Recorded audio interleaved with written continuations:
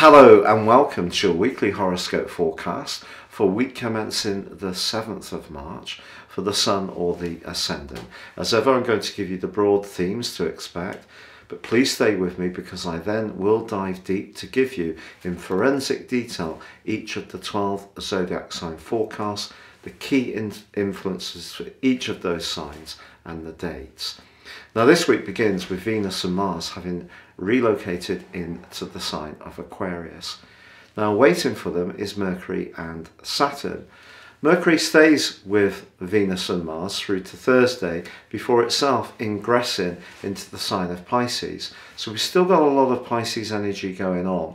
Also the Sun in Pisces is aligning with Jupiter in the first half of this week, which is very uplifting energy. The second half of this week, it goes alongside Neptune.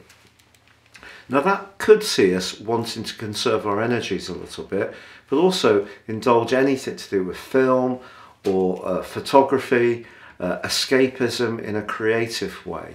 The quarter moon on Thursday, however, is in Gemini, and because Neptune's in the mix, this 12th third house axis can create the conditions for gossip or for distorted messages.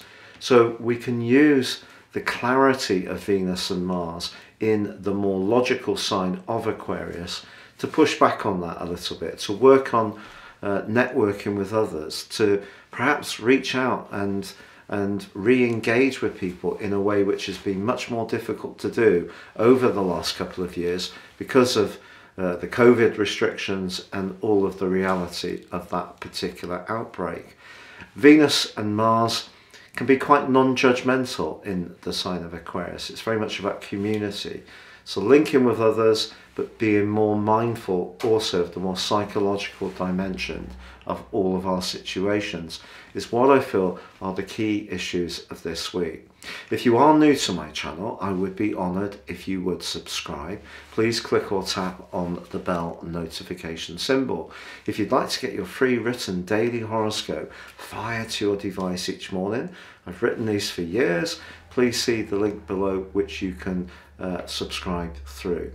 Also, if you'd like to take advantage of my special combination of a natal character analysis and a 12-month forecast, which will see you learn so much more about what makes you tick individually beyond your zodiac sign, please see the link below for a 30% discount.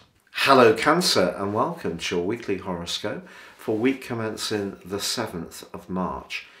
As last week came to a close, you may recall that Venus and Mars moved into the sign of Aquarius. Mercury and Saturn lay in wait, so this 8th house energy is brilliant for grappling with long-term financial planning. Anything to do with pensions, savings, investments, or mortgages, or probate, or claims can all come very sharply into focus in the next few weeks. In a more romantic sense, of course, Venus and Mars have gone through a very, very long transit in your 7th house. And think back to the first week of November. Has there been a shift in how you view certain relationships or certain people in your situation? If there has been quite a lot of dialogue, I think Venus moving into the 8th house now is giving you the opportunity to really understand more deeply where someone else is coming from. If you are attracted to someone and you have started to see them, this could be the point when it gets more serious, or you really start to make a binding decision on whether this is one to invest more energy and more commitment in and devotion, or it's one to let go of.